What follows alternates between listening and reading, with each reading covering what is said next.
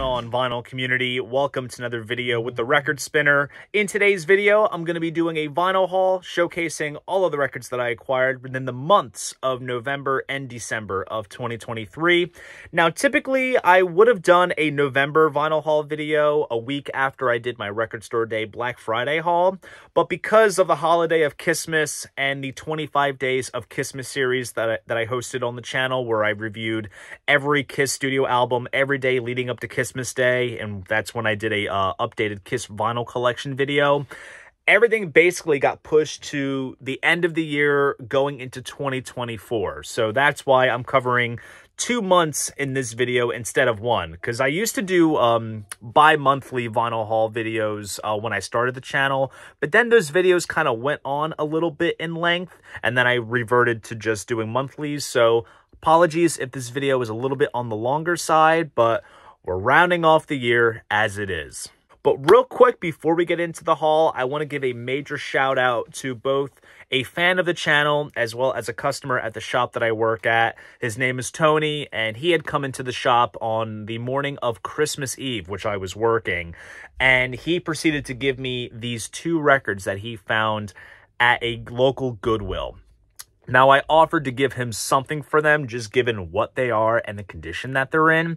But let's just say the fact that these were seen at a Goodwill, especially with today's climate, with, you know, let's face it, I don't know about you guys, but for me, when I go to a Goodwill, I constantly see, like, Barbra Streisand, Engelbert Humperdinck, Liberace. That's not my game whatsoever. So the fact that these just managed to slip the cracks and be at a Goodwill physical location is astounding. Get a load of this. And I'm going to say this is a little Christmas miracle. Sealed copies of both the Paul Stanley and Peter Criss 1978 solo albums. And look at the price. $2.49 each.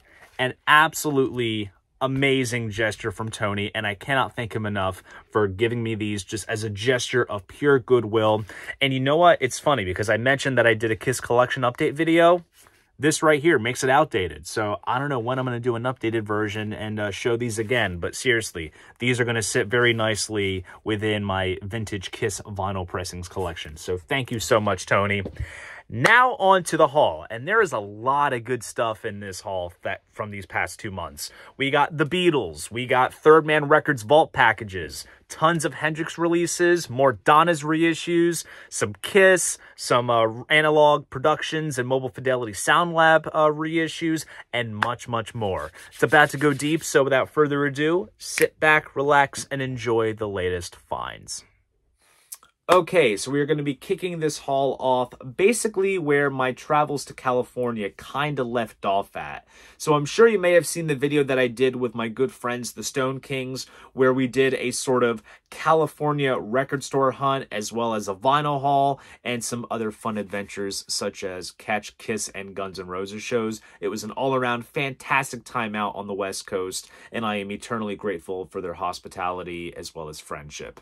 And what many of you guys don't know is that we actually went to one more record store that was not featured in the video, and that's just simply because the video was basically done being filmed, and we managed to squeeze in one more record store before I made my way to LAX and flew back home. So the store that we went to was Glass House Records, which is partially run by the guy that does Record Safari, and killed some time at the shop and checked it out. The way it's kind of laid out is that everything is kind of just alphabetical, like in sections. There was no like artist cards or anything, so if you were looking for something specific, you really had to dig. So needless to say, I managed to make out pretty well with what I was able to find. I found 2 pretty cool things.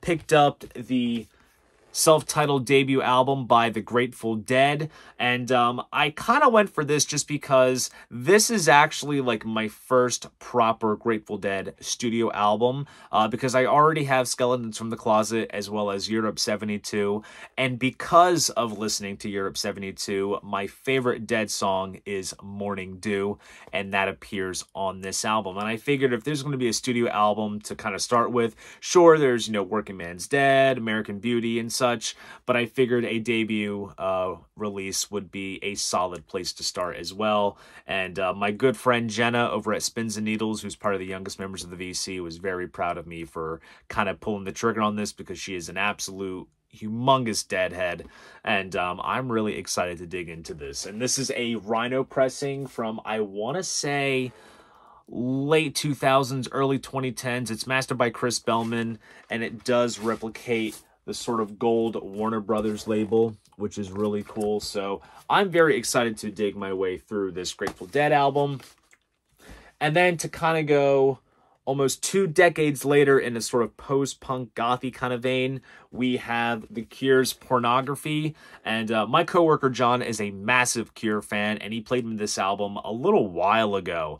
And I really enjoyed it for what it was. To my ears, at least, this is like their most gothiest sounding album, and it just has a really cool vibe to it. I mean, even just down to the sort of ghoulish kind of artwork between the front and the back. It looks absolutely solid. So that's a little Easter egg. For those of you that saw the California video, here are some extra pickups.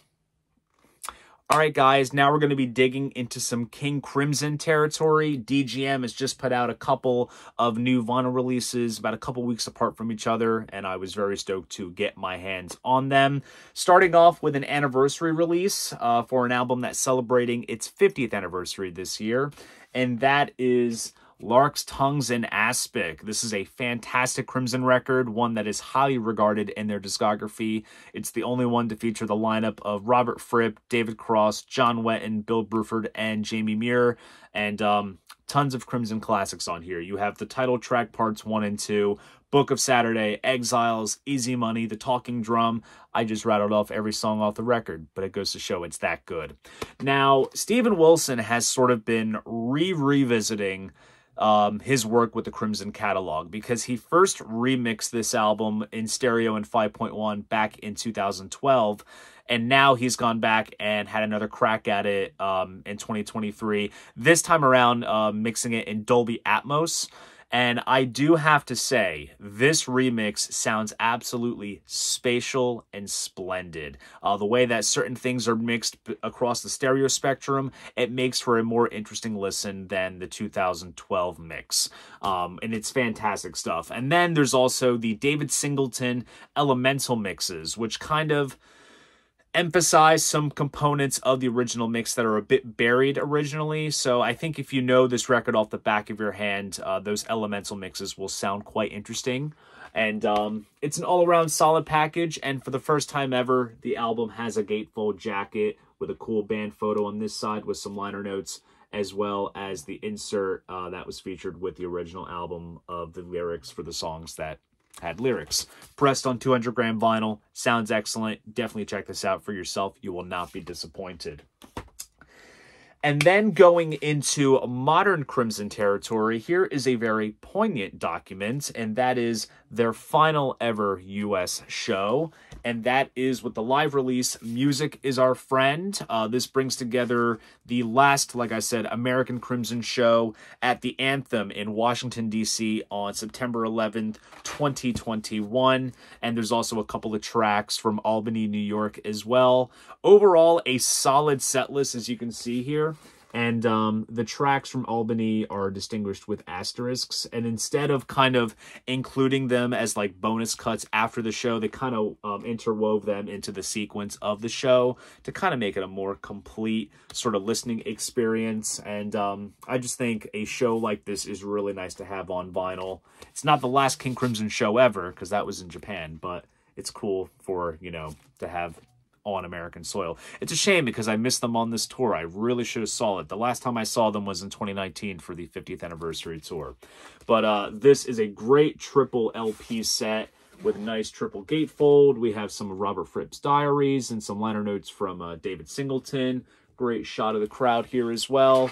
Pressed on nice heavyweight vinyl as well. So if you want yourself a nice live souvenir of the modern Crimson, I would say this is the essential package to have alongside the Live in Toronto box set. And then there's also the Live at the Orpheum release, but that's a single LP. You definitely want the full effect here. So very glad that I have this.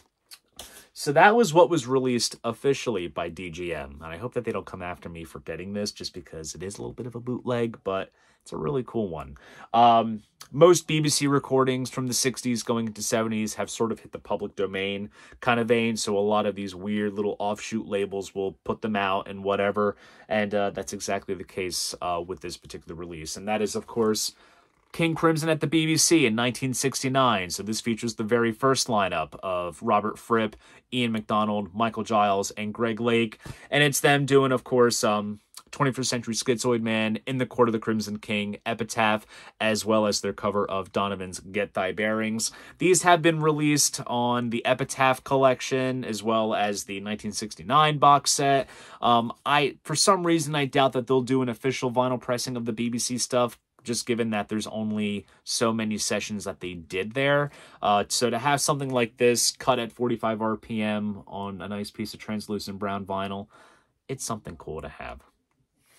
All right, guys, I'm just going to cut to the chase and go in detail about what everyone in the music world has been discussing as of lately, and that is the newly remixed and expanded Red and Blue albums by the Beatles. These compilations are two solid primers to dig a little deeper into the Fab Four's body of work that goes a little bit beyond just the #1 hits. You have B-side, you have album cuts, you have singles, you have a little bit of everything. And I bet for, back in the day when these first came out in 1973, these were solid gateways for new Beatles fans. And of course, there's an interesting backstory behind how these came to be. There was the Alpha Omega compilation that was being sold. I did a whole video talking about these two comps a couple of years ago, if you want to peel back and check that out. But it's cool that Apple is sort of capitalizing on the 50th anniversary of these sets by doing these newly expanded and remixed versions, and also having it tie in with Now and Then. I'll talk about this in a little bit. But basically, the two LP sets for each of these comps have been expanded with a third LP of bonus cuts, which I think is really solid. It kind of dives a little deeper into their catalog, and I think it's also much needed in some respects in regards to the Red album, because as much as I love Rubber Soul and it's my favorite Beatles record, way overpresented for Revolver to just have Yellow Submarine and Eleanor Rigby. Now that's kind of been evened out because they beefed up the bonus LP with some extra cuts from Revolver. And then the Blue album I always felt was very well in depth, so it's cool that they kind of beefed it out further, included some extra material. But in regards to the remixing, Giles Martin went ahead and did almost all new mixes for all the tracks on this comp, with the exception of some of the tracks that appeared on albums that got remixes over the past, several years. And of course, they used Peter Jackson's MAL demixing technology. And for as exciting as it is to get expanded versions, I'm excited to dig into these new mixes, and it provides some hope that there will be deluxe versions of the early albums to come in the near future. I mean, they have to, basically, because us Beatle fans will buy it. But these comps are available individually, but as you see here, I got the box set version, it just brings them both together in a nice hard slipcase box. But this version is the Beatles web store exclusive, because these come pressed on Red and Blue vinyl, and let's face it, if there are any music collections that are deserving of colored variants, it is obviously the Red and the Blue album. So we'll take all these out and I'll showcase everything. Typically for new Beatles product, I would do a big unboxing video, but my backlog of content on the channel has been quite massive. So I did like a little YouTube short, TikTok type unboxing. But if you didn't see that, now's your opportunity. So here we have the Red album, we have the outtake from the Please Please Me photo session, and then the backside is 1969. This was supposed to be used for the Get Back album, which became Let It Be. Gatefold is replicated, red tinge on the photo there, and there you see the track list for all 6 sides of this comp, since it's been expanded by 1 LP. Each volume comes with a little insert with liner notes by John Harris, as well as some photos. All records are housed in printed inner sleeves with all the lyrics, just like the original. And let's take a look at the vinyl. Of course, fitting for the Red album to be pressed on red vinyl. Solid stuff. And then we will dig into the Blue album. So here we have that 1969 shot on the front. Backside has the Please Please Me photo. Gatefold once again. Insert with liner notes and photos. Printed inners. And lovely blue vinyl. So absolutely good stuff. It's a well-assembled package. It's kind of interesting because, and I know that many other people have commented on this notion in other videos. The bonus cuts for these comps are pressed onto one LP, but for CD, they're kind of sequenced chronologically. So I don't know if maybe there was an afterthought and they didn't want to scrap the vinyl, or maybe they intended on doing this between the two formats. It's kind of an oddity type thing, but also minor criticism for the Blue Album. It is, I don't know why they left out Free as a Bird and Real Love from the anthologies if they're going to include Now and Then on this one. That's my only real gripe, because honestly, when it comes to, you know, these kind of things, I'm very easy to please. We're lucky to get this product in general. So I'm excited to dig into some expanded and remixed Beatles comps. And just because I showed it briefly, if you saw my video when I went to California, I did pick up the Now and Then 12-inch single on black vinyl, and when I came home, I was able to snag the 7-inch version. I absolutely love this track. I wouldn't say it's the greatest Beatles song, but it is a very nice bookend, and it would have been interesting if it came out back in the 90s, but the technology just simply wasn't there to elaborate on John's original demo, which was initially kind of rough in quality, but thanks to Peter Jackson and the demixing technology, it has been brought to life. So here is that. Honestly, this is just a miniature version of the 12-inch because that's the one I was most familiar with before I snagged the 7-inch. So we have a little insert here, and of course, I opted for the marbled blue vinyl version, and I love how Now and Then is on the Apple label. And it's backed with Love Me Do, and it comes on that original red Parlophone label. It's just a very nice touch. So, obviously, 2023 is a great time to be a Beatles fan, and I got a lot of listening to do. All right, guys, Third Man Records Vault Package 57 just arrived today. Tracking was posted in October, and it now just arrived. What's up with that? But needless to say, this is a vault that I am genuinely very excited about. I remember it was announced before I left for New Orleans with the youngest members of the VC, and I was so excited about it. And crazy enough, I was just looking on Discogs. This is basically doubling in value compared to what I pay quarterly for the Vault subscription service. So I think this is going to be quite coveted. And I do have to say props to Third Man for branching out further when it comes to these vaults, because outside of doing stuff in the Jack White realm with the White Stripes, Raconteurs, and such, they do packages centered around other artists such as Captain Beefheart, Carole King, Johnny Cash, Miles Davis, Sleep, and now they are focusing on the solo works of Syd Barrett. Of course, Syd Barrett of the original Pink Floyd. And if you know me well enough, I am a Syd Barrett devotee. I absolutely love his solo records. I love the stuff he did with the Floyd. Just one of those mad genius, tragic hero type of characters and in music lore. And I think his solo albums are definitely worth exploring and listening to. They have their charm to it. And yes, like there is a distinguishable difference between the stuff he did with the Floyd and the stuff that he did solo. But it still is really, really good and definitely worth listening to. I would say fragmented for lack of a better term, but still very enjoyable. But anyways, this box set brings together the 3 solo albums that Syd had done. Well, technically 2 solo albums, and then there was the other Odds and Sods album. So it all comes in a nice hardback slipcase, and this illustration is done by Greg Ruth, which is like a steady one-stroke pencil drawing of Syd. And there's his name on the back. So the main 2 albums, we have, of course, Madcap Laughs and Barrett. These two records were the main ones that he had put out. Some Floyd cross ties here. David and Roger had helped produce this one, and then David and Richard played on this one. This one, I would say, best represents his work. You have some full band arrangements, you have some acoustic renditions, you have some studio banter and false start, so it's a very warts and all, fly on the wall type listen, but I think it represents him best in terms of his artistry and what he was trying to do. So good stuff on here. And this comes pressed on golden hair colored vinyl. So I like how they tie in the colored variants with the song titles.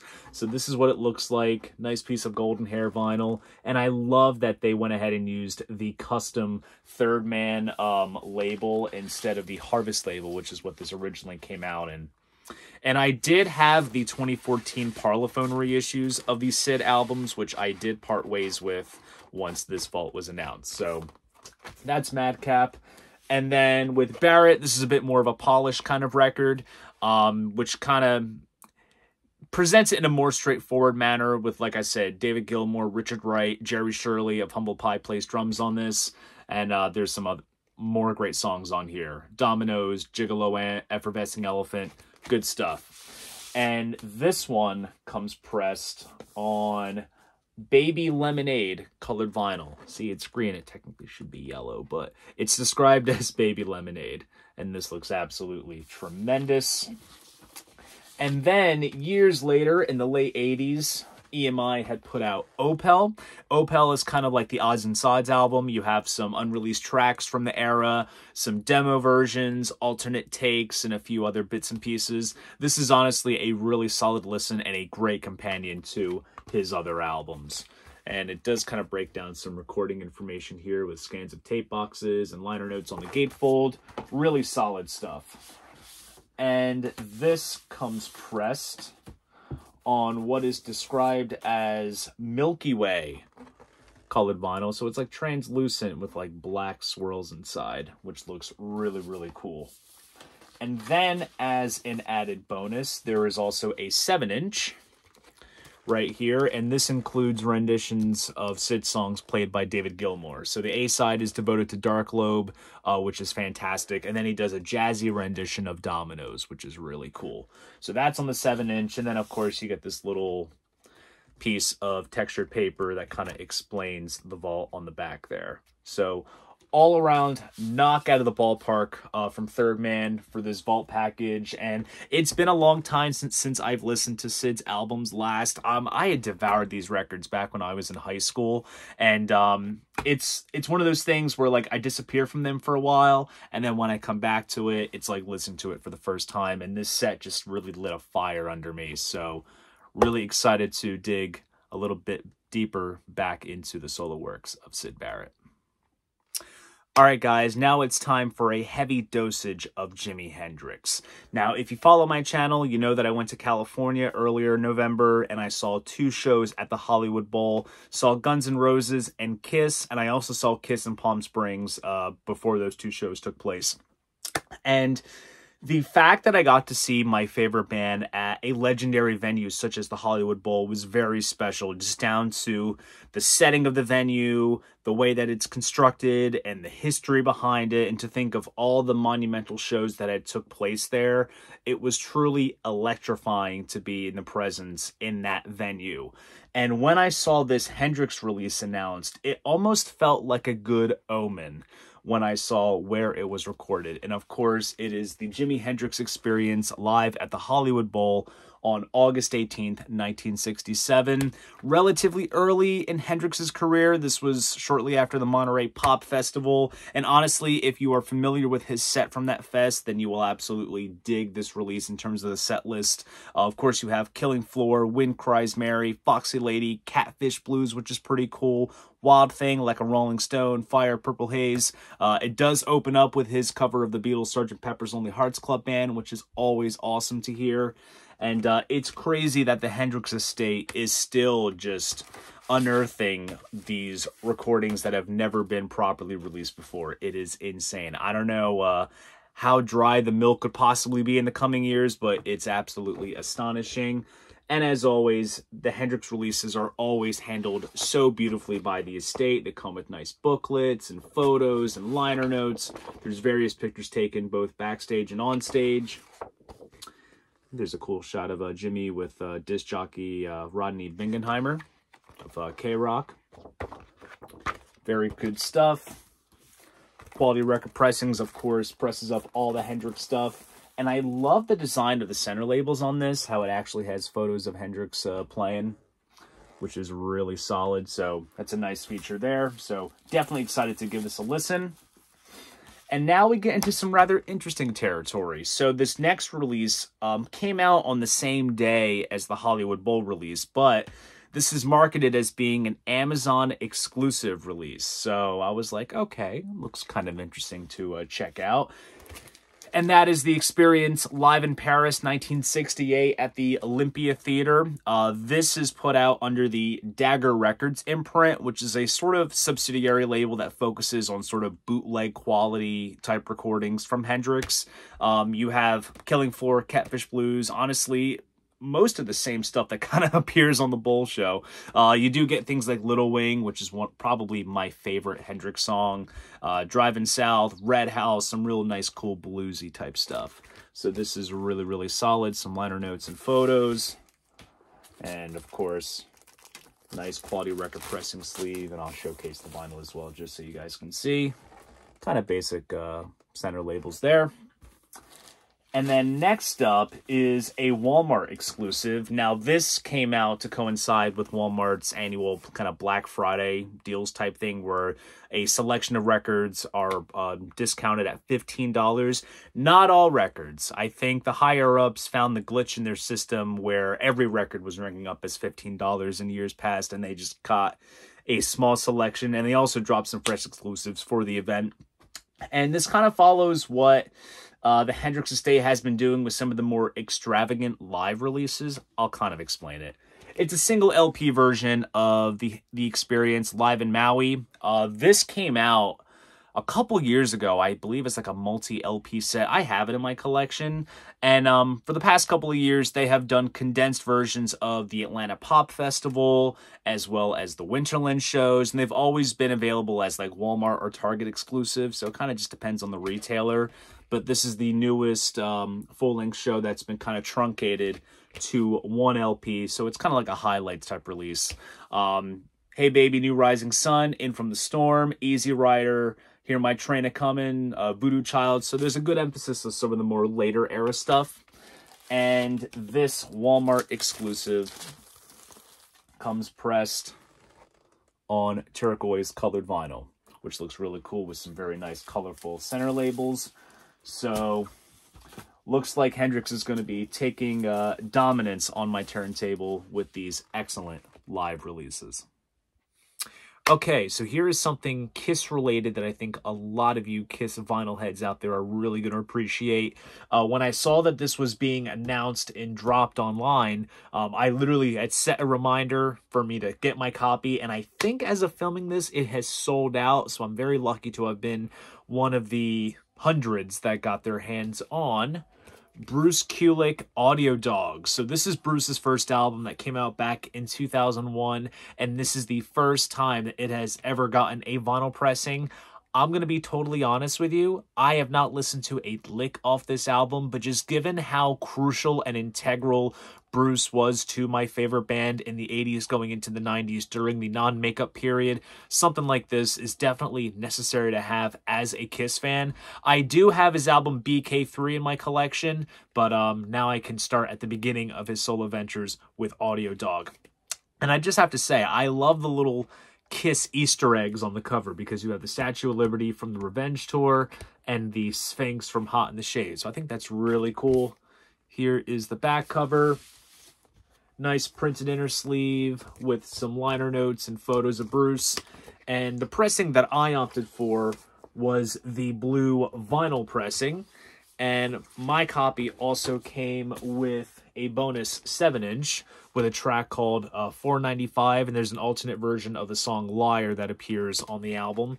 And the 7-inch comes pressed on red vinyl as well. So really stoked to get some solo material from Bruce and dig my way into his first solo album, Audio Dog.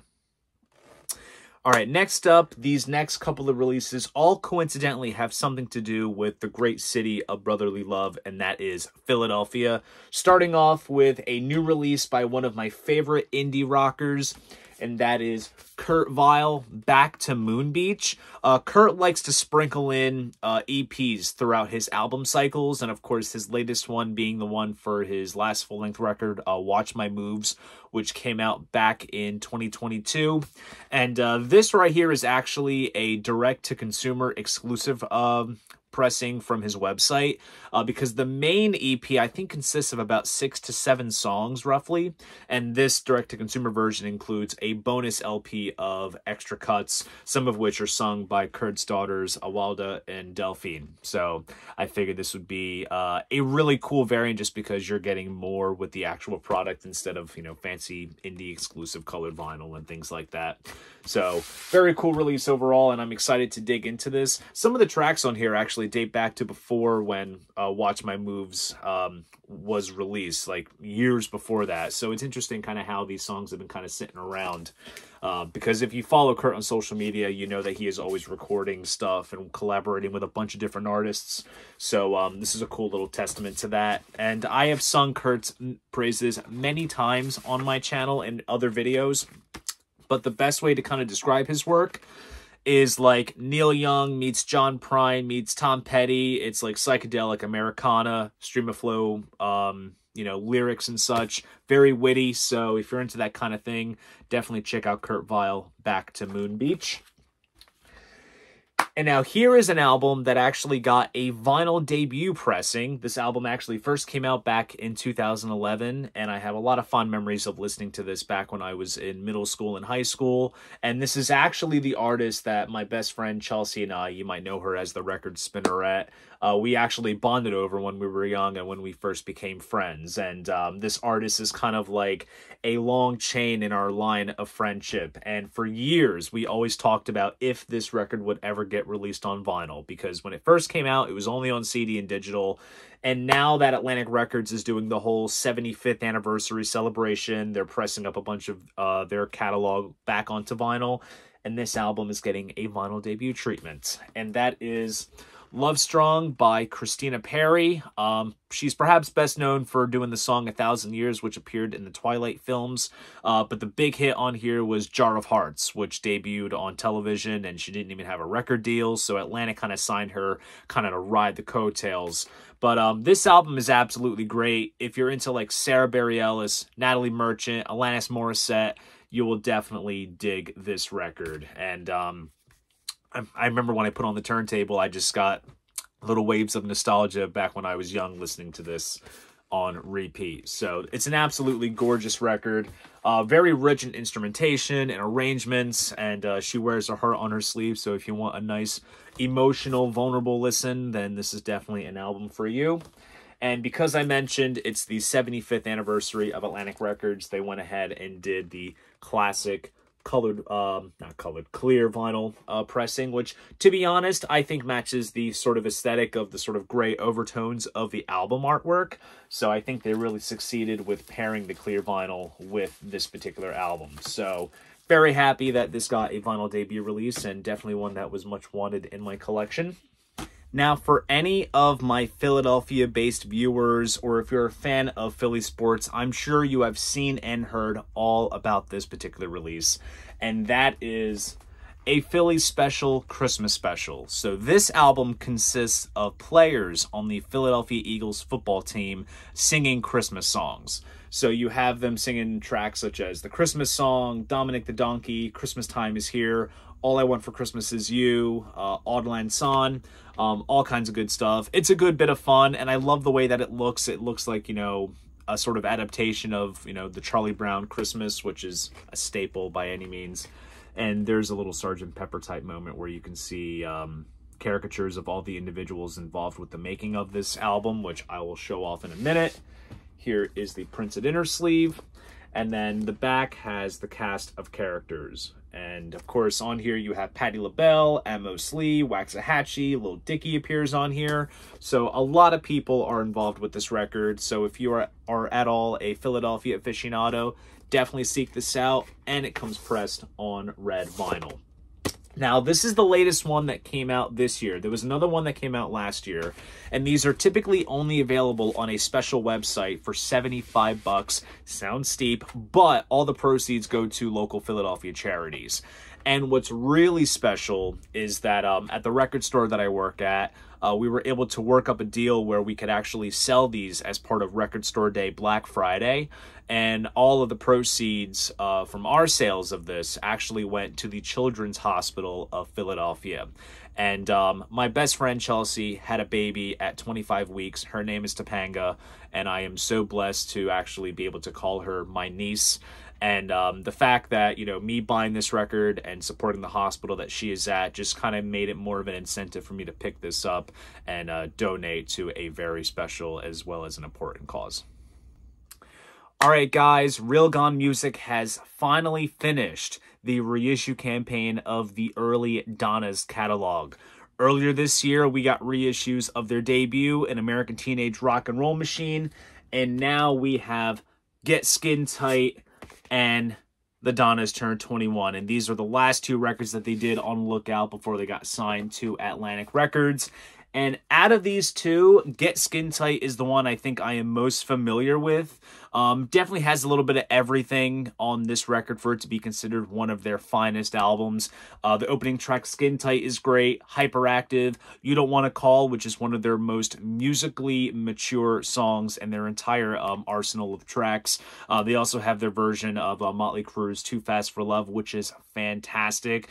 I would say this is a good hybrid between the early fast-paced kind of punk stuff on their debut and the more glammed hard rock stuff on Rock and Roll Machine. So this is absolutely solid, and this does come with a 4-panel insert, which has candid photos, lyrics, and liner notes, which is really cool.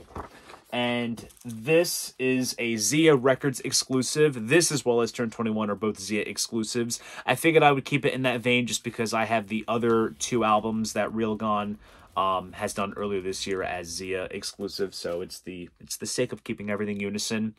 And this comes pressed on pink vinyl, which looks absolutely tremendous. And then, of course, the other record that they did is the Donnas Turn 21. This kind of streamlines the more commercialized hard rock sound that they would tap into on their major label debut, which is Spend the Night. But on this one, you have Are You Gonna Move It For Me? Do You Want to Hit It? 40 Boys and 40 Nights. Their cover of Judas Priest's Living After Midnight is on here, which is pretty solid. And I do have to say, this is one that I typically don't, like, really revisit all too much. I've kind of been waiting for these vinyl reissues to come out to just really sink my teeth. For as much as I love the Donnas and everything else that I've listened to that has been pressed on vinyl in recent years, I don't know, it just seems more authentic, and then I can kind of dig my way in. But this does come with an insert with fresh liner notes as well as lyrics. And this comes pressed on what's described as sort of velvet purple colored vinyl. This is also limited to 300. It has like a rich kind of purple hue to it, but if you shine it in a light, you see it looks like a, I don't know, it has like a purple and bluish and pinkish kind of marbled effect to it. You have to see it in the light to really check it out for yourself. But nonetheless, thank you, Real Gone, for giving us a reissue campaign that has been much deserved. And perhaps we'll see some unreleased stuff come out in the woodwork. We shall see, but otherwise, really excited to dig deeper into these records. Okay, so I'm filming this clip on the eve of Kiss's final show at Madison Square Garden, which is taking place tomorrow on Saturday, December 2nd, which I will be in attendance at. And I am honestly not ready for the emotional roller coaster that is going to be, along with some of the other cool stuff that's going on in the city, because Kiss is doing the whole New York City takeover with their own pop-up shop, and then there was the Empire State Building light show that commenced, which was pretty cool, as well as photo ops at various Kiss landmarks and things like that. So it's going to be an absolutely great time. And not necessarily to tie in with the festivities, but more so miraculous timing, there is a new Kiss record out in the form of a Walmart exclusive pressing, and that is of the Icon compilation. So Icon is a series that is put out by Universal, and they're just basic budget, you know, type of compilations of certain artists in their roster, Kiss being one of them. Now, interestingly enough, this Kiss Icon comp came out back in 2010, but in reality, this is simply a more bare bones repackaging of the first 20th Century Masters Volume 1 compilation that came out around, I want to say, 2003, 2004, right around that time. And I do have to say, for this comp focusing on the 70s from debut up to Dynasty, this really does a solid job at providing a concise primer of the early years. So when it comes to like a sort of Kiss comp to kind of slowly dip your toes into, I gotta say the 20th Century Masters / Icon comp is a solid place to start. I mean, just look at the track list right there. That is as to the point as it gets with this particular release. And this, like I said, is a Walmart exclusive, which comes pressed on silver vinyl with black splatter, which very much fits the Kiss aesthetic very, very nicely. And honestly, I'm kind of curious if maybe there will be other Icon comps to come from Kiss as Walmart exclusive pressings, whether it be focusing on the 80s or the 90s. We shall see. But nonetheless, this was a pleasant little surprise and one that I'm definitely going to have a lot of fun spinning on the turntable. Okay, so I did a video showcasing what I got from this year's Record Store Day Black Friday, and while I did manage to basically get everything that I kind of was out to get, there were a couple of trinkets of leftover releases that weren't necessarily scalped up by resellers and were still relatively available for decent prices after the craze of Black Friday had kind of died down. So I kind of took a look and saw what was out on the market that I kind of missed initially, and I decided to get them for some solid prices. Starting off with Joni Mitchell, Court and Spark demos. This is another archival Joni Mitchell release. Rhino in recent years has been doing a fantastic job with Joni's recorded output, putting out box sets of unreleased demos and live material, as well as box sets of certain albums from certain eras. And it's a great way for me to kind of dig into Joni's work because I do love the sort of folky stuff that she does, but also dive a little bit deeper beyond just the main discography with releases like this. And I'll be honest, Court and Spark is an album that I have not listened to yet. It is one that is quite notable in her discography, to the best of my knowledge. So I think hearing these embryonic versions will give me some nice insight as to what to expect on the final version once I get round to listening to the actual album itself. So as you can see, nice bit of gold inlay there with the text. And this is a Record Store Day exclusive pressing, limited to 6,000 copies, I believe. Nice heavyweight black vinyl with some beautiful custom labels. And also, here's a nice little rough scan of the demo tape box as well, which is pretty cool. So, happy to get my hands on the Joni Mitchell release. Dive a little bit deeper into her artistry. Next up, here is another cool AC/DC related type release. This particular band that this AC/DC member was in got a Record Store Day release earlier this year that I think I got as a leftover as well. So there's a little bit of a pattern here. And that is Fraternity Second Chance. Now, Fraternity was Bon Scott's pre-AC/DC band, very much in like the psych prog kind of vein, which is a total 180 from what he would delve into with AC/DC. But basically, this collection brings together singles, alternate versions, as well as unreleased tracks. So I figured this would be a nice little deep dive into that early work. So there you can see Bon Scott right there on the vocal mic. This is a 2 LP set. Does also come with a nice little booklet. There's Bon right there. Liner notes and photos and all kinds of good stuff here, so you can kind of get some context of the time frame when this band was active. And this comes pressed on purple vinyl, and both LPs come pressed on that colored vinyl, which is pretty solid. So really excited to dig into some more Fraternity.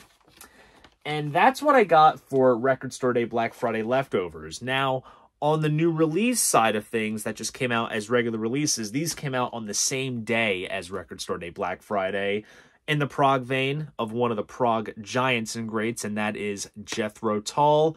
We're going to start off with a reissue that kind of fits the line of the other reissues that have come out in recent years of the Tull catalog, and that is The Broadsword and the Beast. This is the latest Jethro Tull album to get the Steven Wilson remix treatment. Yes, there's a big lavish box set, which comes with unreleased recordings and surround sound mixes and things. And there's even actually a deluxe vinyl pressing of that with all the extra content and such with the main album.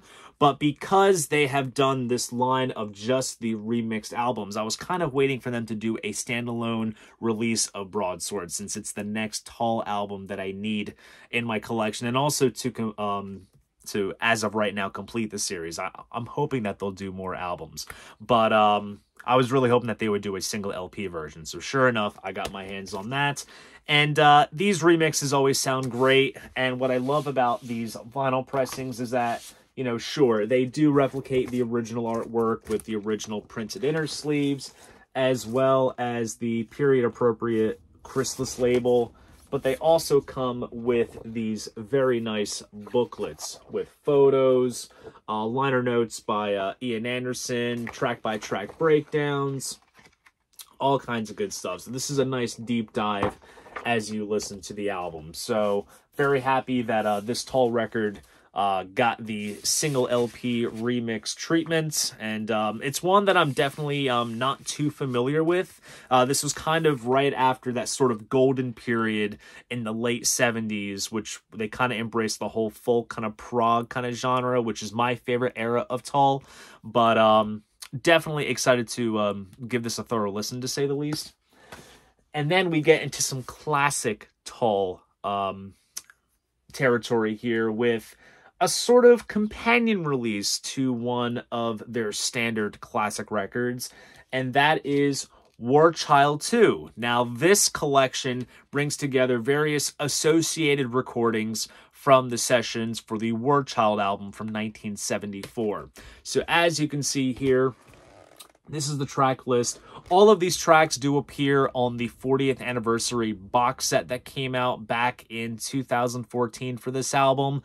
But this time around, they went ahead and they basically sequenced an entire album's worth of material from that bonus material. And it even breaks down where all these tracks came from various compilations, other box sets, singles, and this and that. So it's really solid. Great band photo. There's Ian Anderson on the front. This also comes with a nice printed inner sleeve with all the lyrics, another shot of Ian, and also, because it's from the 70s, you got that green chrysalis label. So, happy to see Parlophone and Rhino generate some fresh Jethro Tull vinyl products, and who's to say maybe this is the first of its kind. Maybe we'll see, I don't know, a Minstrel, you know, in the Gallery 2, or Songs from the Wood 2, or anything like that. Needless to say, I'll be buying it up. Alright guys, now it's time for a heavy dosage of MoFi pressings. Most of these are upgrades to what I had previously in my collection, and then one is actually an album that I've never owned before in my collection. Starting off with one of the greatest albums of the 1990s, and it's a pressing that I know for a fact is out of print. I don't know if there's any plans to repress it or anything, but these first two were actually brought in at the shop that I work at via a trade-in. And let's just face it, when it comes to audiophile pressings in general, whether it be MoFi, Analog Productions, etc., you just don't really see them come in way too much, at least for me. So this was a big deal. And I had already had the 2016 direct metaled mastered pressing of this album in my collection, which sounded decent, but I knew this was going to sound better.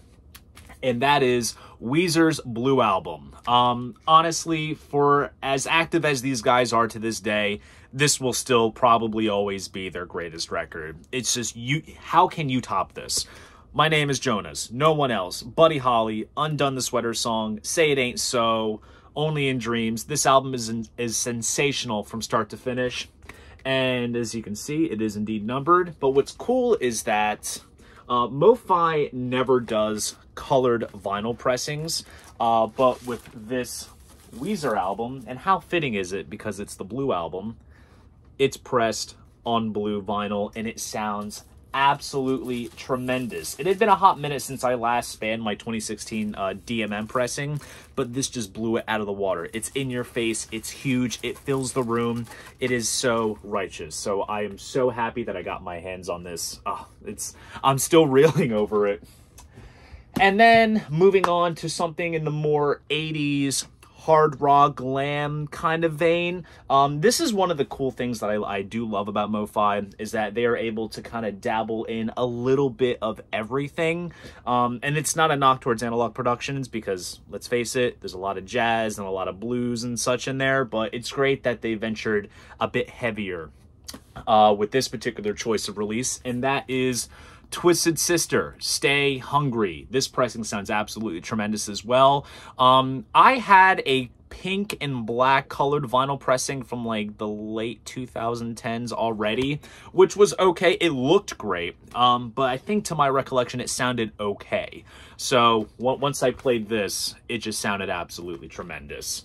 Of course, they format it into a gatefold jacket, which is nice, tip-on style, of course. And then I'll show you the label as well, which looks pretty solid. And then next up is actually a new MoFi release that just recently came out, and they are doing the entire early catalog of this particular band, and I think I just kind of gave it away, what exactly this could be. But needless to say, I'm debating if I should get the entire series, but if there's one that I have to have, it is the debut of Van Halen. And of course, this is the Ultra Disc one-step pressing. I had a 2010s reissue that was mastered by Chris Bellman, which sounds great, but 2LP, 45 RPM, how can you say no? And also just this album in general, it's perfect. What I do like about these one-steps now is that they've kind of condensed the packaging. So instead of the lift-up box and having it be a little bulky, they kind of slimmed it down a little bit and they kept it to the bare bones essentials. So here's my number as well. Nice hologram sticker there. And yes, it does break down the whole process. Analog mastered, DSD, yada, yada, yada. And it does come with this nice sort of thick insert, which has the original master recording band on top. Opens it up. This is basically the printed inner sleeve that came with the original album. Original back cover. 2 LPs and their own individual jackets. And I do have to say, I like how they put these like little white, thick kind of board cards that house the records inside. This is a nice little deluxe touch. And this comes pressed on sort of translucent vinyl. It's part of the formulation, which does result in a quiet playback. Can't really see it on camera, but if you like shine it to a light, it's a bit of like a hazy sort of transparency, which is pretty cool. So, and there's plans to do all of the other Roth era Van Halen albums. They're doing Van Halen 2, Women and Children First, Diver Down, Fair Warning, 1984. So I'm sure those will probably all come out sometime next year. And I'm kind of deciding if I should get them all, because honestly with the debut, like I said, it was a must. So we shall see, but I'm really stoked to hear this. And now moving on to the album that I've never owned in my collection. And because I picked up the release of their performance at the Monterey Pop Festival and I was really loving what I heard, it made me want to check this album out even further. And that is Cheap Thrills by Big Brother and the Holding Company, of course, featuring Janis Joplin. And this is absolutely solid stuff. Ball and Chains on here and several others. Piece of My Heart, of course, that's the big notable one. And this is another 2 LP, 45 RPM pressing. And of course, as you can see, it does state Mobile Fidelity Sound Lab instead of original master recording, which basically means that it's either a tape copy or some other best source. Don't know if there's any DSD on this. I would have to double check. But overall, solid package. Great photo of the band on the gatefold. There's Janis herself. And like I said, 2LP, 45 RPM, really stoked to experience this album in this deluxe fashion. All right, guys, so here is the newest Third Man Vault package that just recently came out. And compared to the whole Syd Barrett Pony Express debacle, as I like to call it, this one came in a very timely fashion. Now, when this was announced a couple months ago, I was very excited, just down to the backstory behind this particular release and the scarcity of it. So I think that Third Man is doing a major justice by making this more readily available for fans and collectors who don't necessarily have the means to fork out the heavy big bucks that original pressings go for. And when I explain the backstory, you'll kind of understand why. And that is the White Stripes live in Las Vegas. So back in September of 2003, the White Stripes played the Joint at the Hard Rock in Vegas, and their label at the time, V2 Records, did this special promotional thing where they flew out 40 fans. They got to meet Jack and Meg, see them perform, and then they received a vinyl pressing of that specific show. And only 100 copies were pressed at the time. No jackets, just plain white inner sleeves with a rubber stamp on the labels that say the White Stripes live in Las Vegas. And just like I said, 100 copies exist, and you can imagine what the value of that will tend to be. So flash forward 20 years later, right now 2023 is the anniversary of the White Stripes Elephant, and we've gotten vault packages, we've gotten UHQRs, and now we get a re-release of a much coveted White Stripes live album. And to make it special and exclusive for the vault, they went ahead and remixed it from the original multi-tracks, remastered it, etc., as well as give it proper artwork designed by Rob Jones, who has done plenty of work with the White Stripes in the past. He's designed other vault packages and things and such, as well as posters as well. He's a very notable poster designer. And this comes in a gorgeous triple gatefold jacket. Here's the track list inside. Opens up like this, absolutely stunning. And as you can imagine, 3 LPs pressed on red, white, and black vinyl. I'm not going to take out everything, but you get the general gist of what they'll look like. But it's absolutely gorgeous, all pressed in Detroit at Third Man Pressing. And you also get a lot of nice goodies with this particular package as well. So we have the textured sheet here, which kind of gives the backstory behind the show, as well as explain the specs of the package. We also get a very nice patch, which is pretty cool. Nice little bumper sticker as well. We also have these 2 nice art prints as well, which is cool. And then there's also a 7-inch devoted to the song Ball and Biscuit. Side A features Jack White and Bob Dylan playing the song live in Detroit in 2004. And then the B-side is the first time the song ever got a live airing by the White Stripes in 2002 at the Shepherd's Bush Empire in England. And I'm going to take out the 7-inch and show you guys what this looks like, because it looks really, really cool. And that is pressed on red sparkle vinyl, which looks absolutely beautiful. Tremendous stuff here, and honestly, an all-around knock out of the ballpark in regards to Third Man with this special White Stripes Live in Las Vegas vault package. And in just the matter of a snap, I lost a couple of inches of hair. It's absolutely crazy. Looks healthier, too. So for the past couple of months, I have been talking about the 75th anniversary of Atlantic Records, and there have been a series of clear vinyl reissues of certain albums from the label to kind of commemorate the label's anniversary. And there is another line of reissues that commemorate the anniversary, courtesy of Analog Productions. And let me just tell you, they pulled out the big guns with quite an extensive list of albums that they have and will be reissuing in 2LP 45 RPM vinyl pressings, as well as super audio CDs, all mastered from analog sources or the next best, copy that they can get their hands on. And this is exciting because, and this has always been one of my criticisms of Analog Productions, as much as I prefer them to MoFi, is that this series has a lot of great rock titles, and that's always been my criticism with them, is that they've always done jazz, you know, and blues and such. And granted, you know, we've gotten rock reissues from Analog Productions. We got the Doors catalog, Beach Boys, Hendrix UHQRs, Jethro Tull UHQRs. They just did the White Stripes, so they're starting to now kind of get into some cool raucous territory. That goes to show that, you know, guys like me who like to let their hair down and rock out can also be audiophiles too.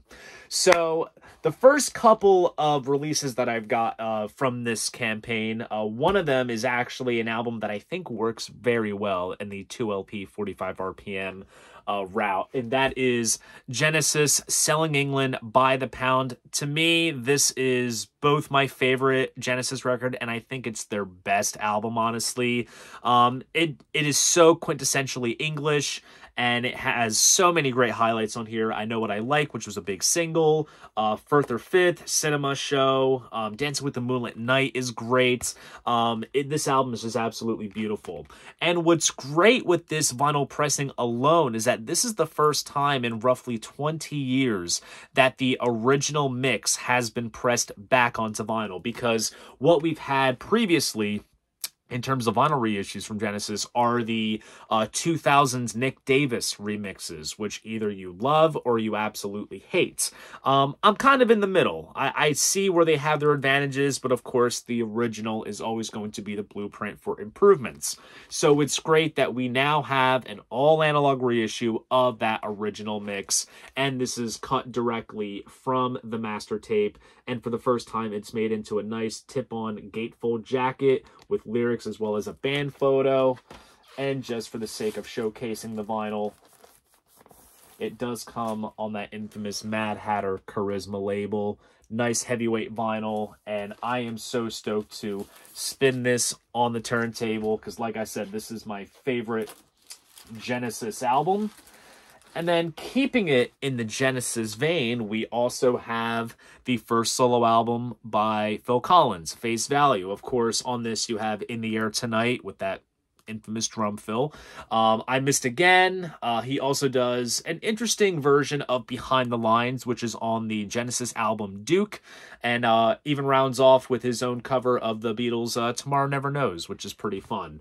And I can gladly say that I parted ways with my reissue of Face Value that had his older face on the cover, whereas this was faithful as it was back in 1981 when this album first came out. So it's nice that I could part ways with that and get my hands on this. Gatefold jacket with some handwritten messages from Phil, as well as some photos and Polaroids and such. And I'll even showcase the Atlantic labels here, which are kind of unique for this album because it has this fancy little bubble style writing, as well as Phil's handwriting as well, which is pretty nice. Now, according to the back of the jacket, this was cut from a 1/4-inch EQ'd Dolby tape copy of the original master tape. So, like I said, next best available source. And then next up is one of my favorite classic rock albums from the mid to late 70s.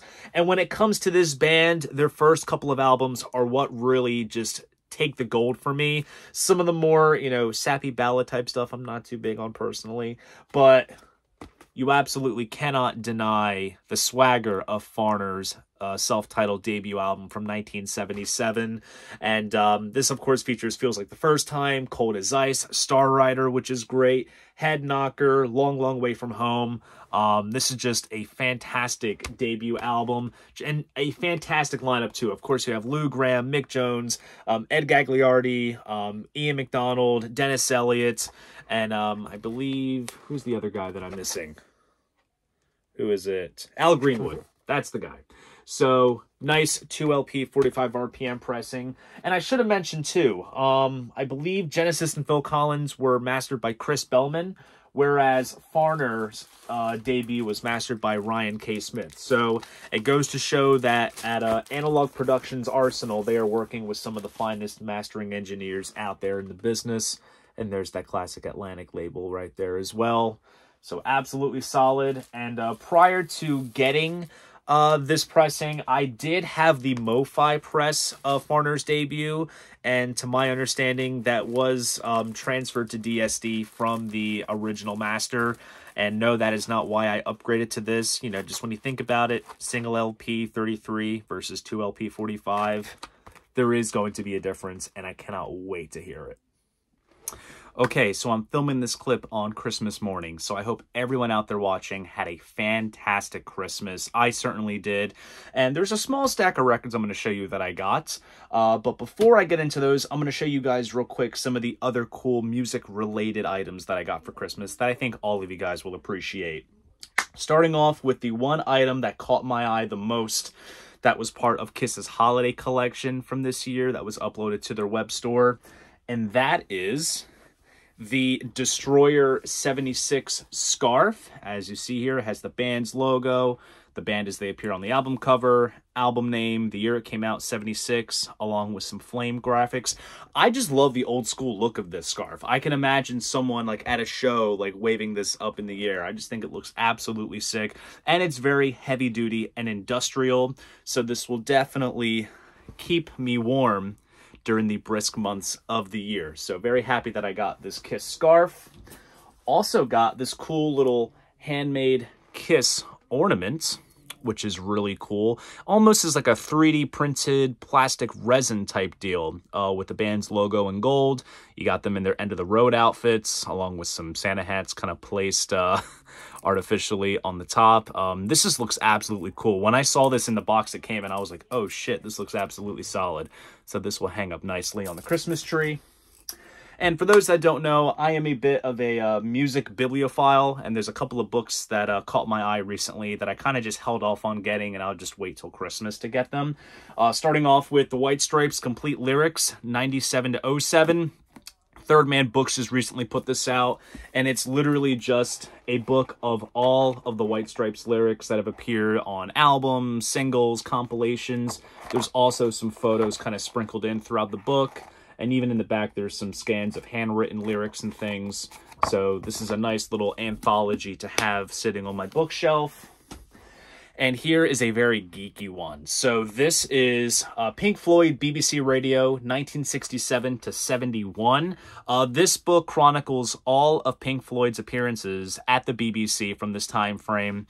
The initial recording sessions, when they were rebroadcasted. There's scans of reels and tape boxes from the BBC archives. Also talks about some of the archivists that taped them off air, what sources sound great, bootlegs, the early years box set.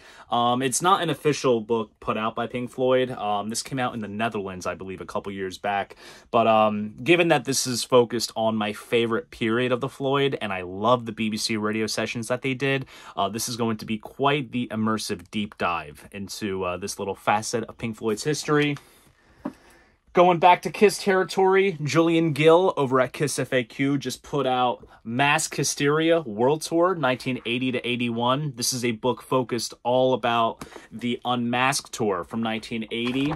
So this kind of is like a breakdown of the tour itself, the Unmasked album, show by show, various print ads, contracts, articles, 7-inch sleeves, and just all kinds of info regarding this period. There's a little bit of the Elder towards the tail end.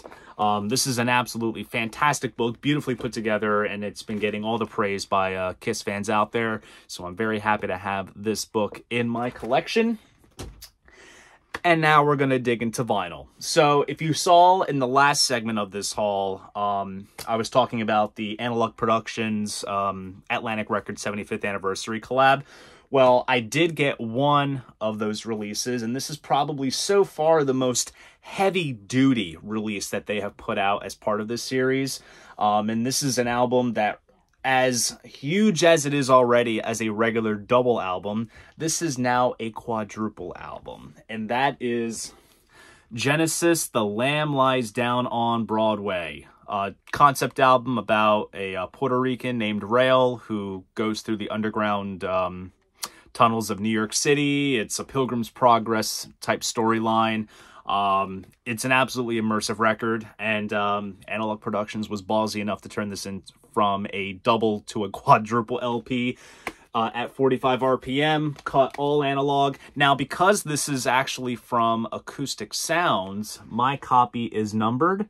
I'm not sure if this album in general is limited or they just number all the stuff that comes from the acoustic sound site, because the ones that I got from my distros aren't numbered. So I don't know if there's a distinguish factor there.